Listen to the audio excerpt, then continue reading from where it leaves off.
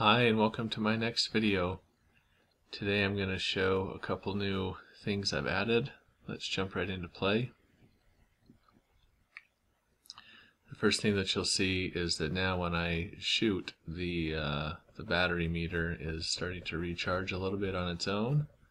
You can see it a little bit while I'm shooting, and if I stop shooting you can see it refill.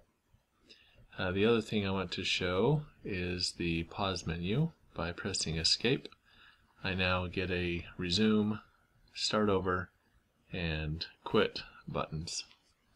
If I press escape again, it goes back to the game. If I hit resume, it also goes back to the game, and you'll notice that the ship is going to jump to where my mouse is. It needs to be changed.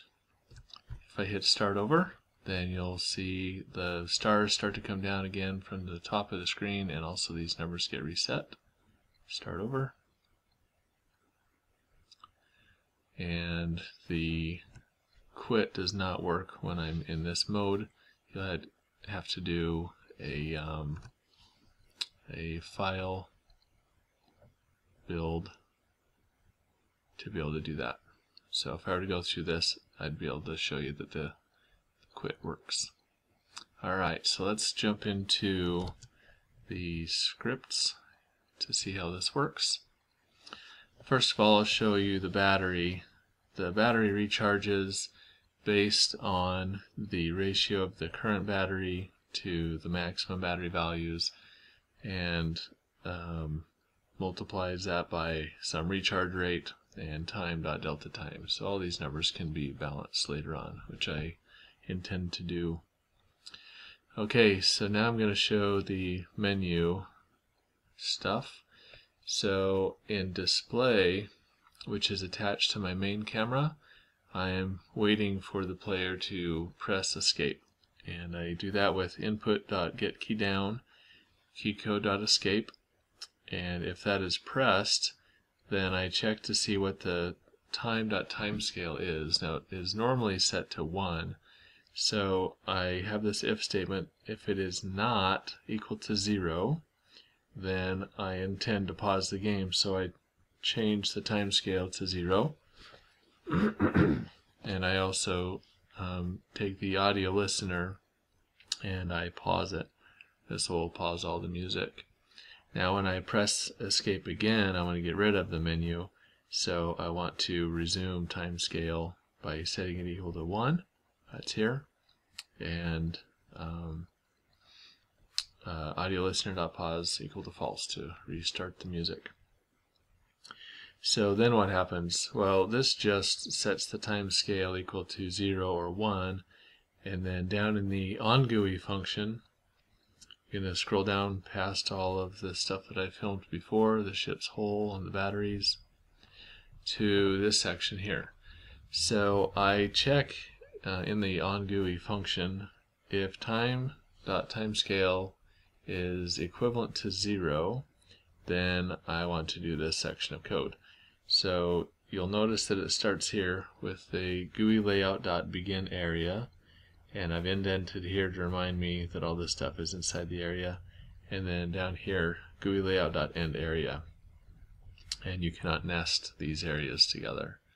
So the begin area takes a rectangle, and the 4 parameters here are the left, and then the top, and then the width and the height parameters.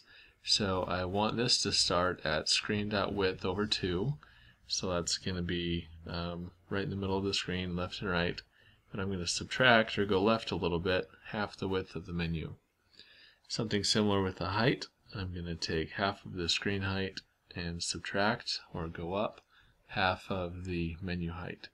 And then the size, the width and the height, are just going to be the menu width and menu height that I have set above. So we could do any variables or any values there. So the buttons are, they return true or false. So if it's clicked, it returns a true. And so we need to put this inside of an if statement. So this creates the button, and then we can handle whatever happens when the button is clicked. So GUILayout.Button, the title is here in text, so it's going to be called resume, and then any other parameters here that you want to set are you just put them in here. So I'm only using one, GUILayout.height, and I'm going to set that equal to button height. Now if the resume button is clicked, this is going to be the same as above when I hit escape in the update function. I'm going to set timescale equal to 1 and audio listener.pause equal to false. And then there's a little space here, GUILayout.space, and I'm just going to pad a little bit of visual space between the buttons. The next button is going to be called Start Over. Has the same height. All these are going to have the same height for now.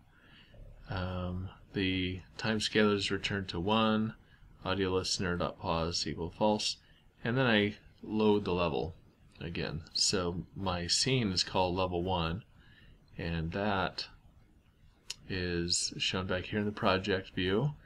And if you ever change the name of your scene, then you need to change the name here because it's looking for the text name. Alternately, you can add different scenes in the build section here, and they all get an integer value, so it's possible to reorder these and then your numbers would be off. So just make sure whenever you change a name or the ordering there that you update whatever load level call you give it. Alright, another space here, and then the quit button, which calls application.quit. Okay, so then what?